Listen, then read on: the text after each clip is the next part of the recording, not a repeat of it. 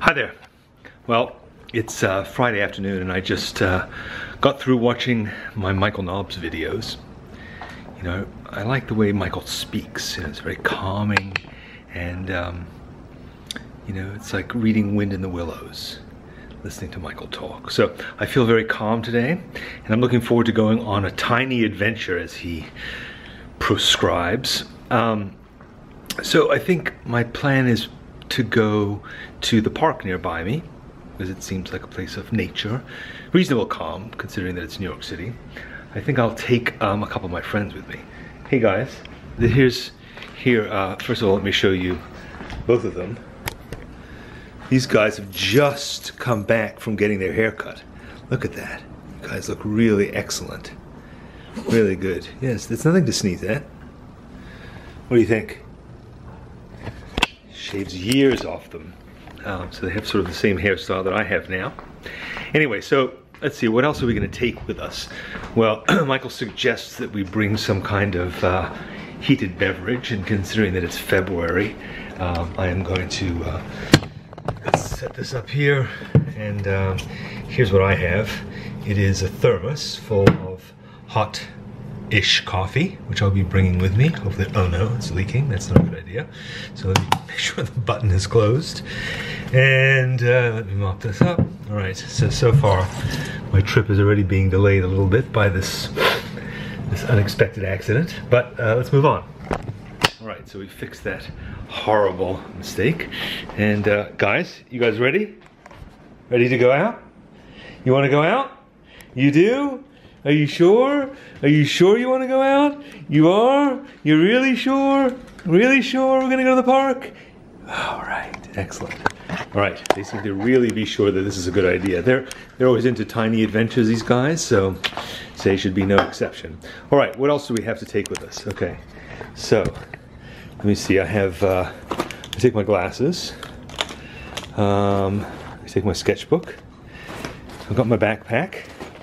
What else? I'm going to take this hopefully not leaking cup of coffee and a pen.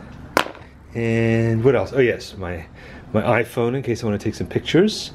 And I think that's it. I think we're ready to go. All right, let me throw on the old coat and let's hit the streets. Adventure time. Well, you'll notice that I'm alone. In the end, bringing those dogs with me would not heighten my adventure. The thing about them is they're cute, and they are even cuter when they have these haircuts, but it's just madness when people just come over and mob us. It's bad enough, you know, that everybody wants to see you if you're drawing, but then when you're surrounded by cute wiener dogs with fresh haircuts, it's too much. So I'm gonna go out without them and brave the elements and have the adventure dogless.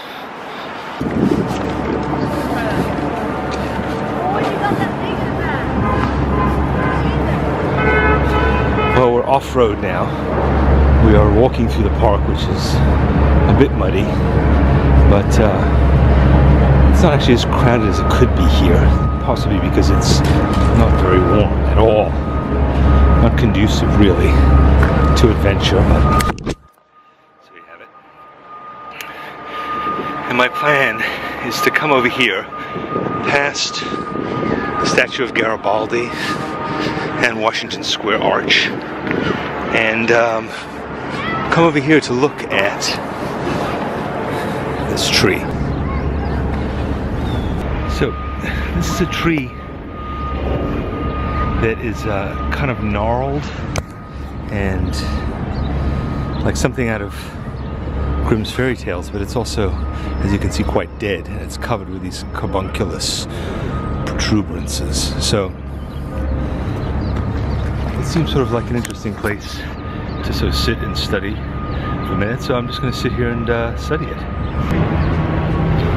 Set timer for 20 minutes.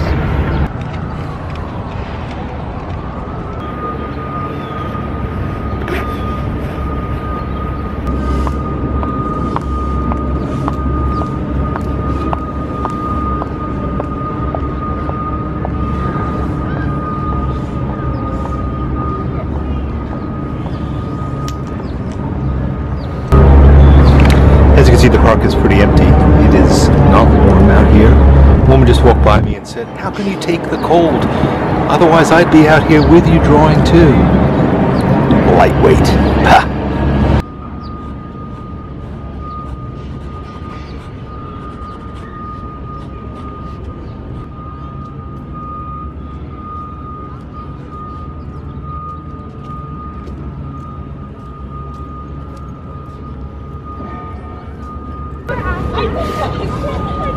That's exactly how I didn't know how to speak. I was like, well, like, I don't know.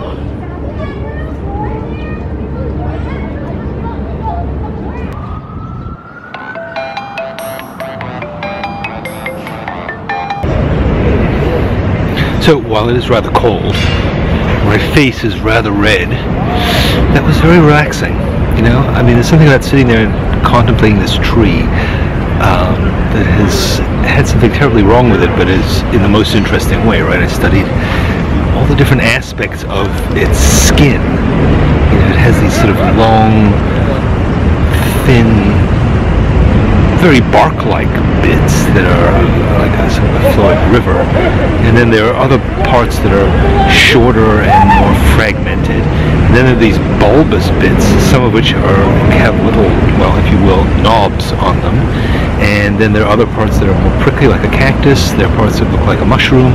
So all in all, it's a very strange tree, and I've drawn it a few times before, but I've never really studied it in this quiet way and tried to sort of break down its elements. You know, it's the middle of the afternoon here in Washington Square Park, and so there are people flowing back and forth, and people stop to ask me questions. Are you a scientist? Why are you studying that tree? Oh, you're drawing. A guy came up to me and said, "Oh, I see you like to read." I was like, "Really? I'm not reading, I'm drawing in a book." But anyway, so there's distractions, but despite that, I sat calmly and I kind of got into it, and I wasn't really thinking about doing a finished drawing. One of the things that I liked about what Michael had done was these kind of scratchy drawings of chicken feet that he'd made, and so I sort of approached it with that in mind. I'm just like, I'm going to take a bunch of notes, I'm going to use the drawing to get deeper and to think, to see, to feel, to connect, and as I was doing that, words would kind of float into my mind. You know, I was thinking about the Elephant Man, and I thought about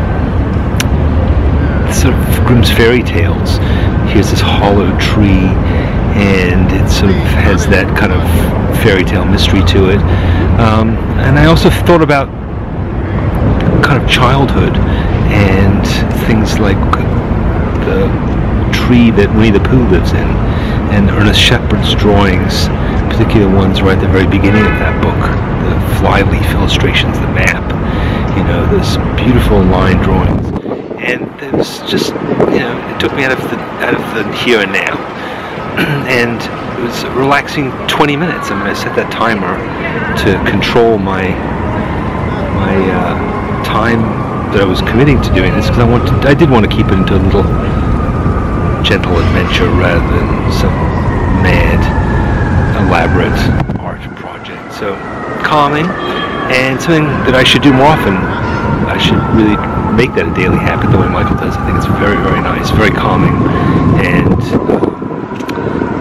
the pressure is gone, right? Except for, of course, the pressure of making this film. And it being Friday afternoon, which means that it's time to, you know, start doing tequila shots and guzzling beer. You can hear the police cars in the background. I'll probably end up in a patrol car after some wild adventure. So my tiny adventure's over, and now the mad debauchery of yet another Gregorian weekend can begin. Homework done, signing out. Hope you're inspired. Hope you did your homework rather than watching the silly video.